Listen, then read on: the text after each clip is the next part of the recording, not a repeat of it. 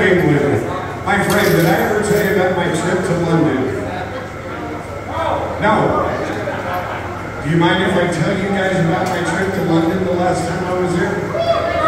Let's hear it. So I was actually there for the Nick Daisies, and Marco's bass amp went down, and they said, John, tell a story. So I said, okay.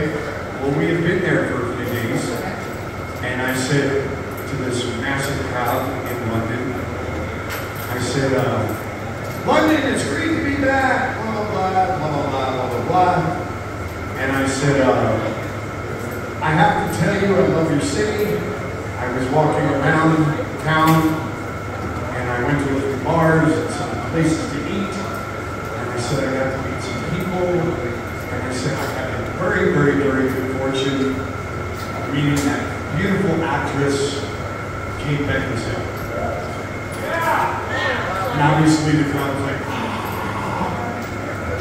so I was like, now, I don't know, I don't know, I just realized she's here. This is a not so good story, but I'm gonna, whatever. Oh, okay, she's like, whatever, I hear this stuff in school. Anyway, so I don't want to be a kiss and tell guy, but I fuck with. Now there's three things that I have to say about fucking Kate Beckinsale. I'm glad you find this humorous, my friend. So, I do have to say, I'm not the most well-endowed man on the planet, but that woman was right. Took me like 30 minutes to get inside of her. It was awesome. Number two. I'm only on number one, bitches. Hold on. Let's go.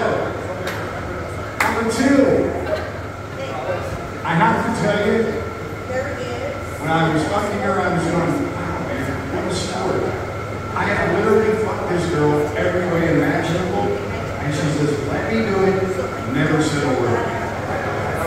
And number three, people at the Wax Museum in London with no sense of humor.